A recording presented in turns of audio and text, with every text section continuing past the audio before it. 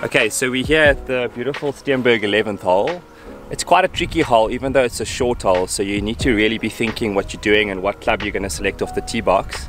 So what's quite prominent on this hole, there's a water hazard that goes all the way around the left hand side of the hole, and a very small water hazard on the right hand side, which really doesn't sort of come into play. So a suggestion on a hole like this is, rather than teeing up in the middle of the box, from a visual perspective, let's tee up on the left hand side of the box, so we play away from the most prominent trouble. So what I've got here is a 6-iron, which if I use my rangefinder to that bunker, the two little small pot bunkers on the right hand side, it's about 200 meters away from there. So I'm going to take a club for me, which is a 6-iron, that leaves me just short of the bunkers on the right. That should give me a nice open shot into this difficult green as well. So let's give it a go.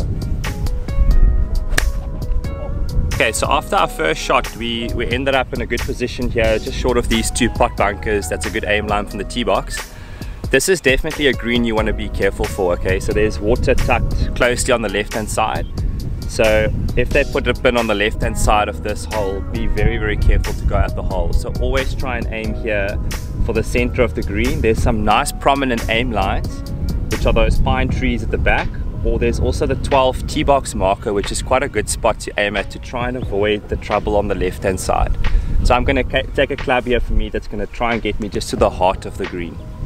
Why it was important off the box to play it to the right hand side here, it also gives us a nice open look at this green, whereas if you're on the left hand side going over the water, much harder shot in.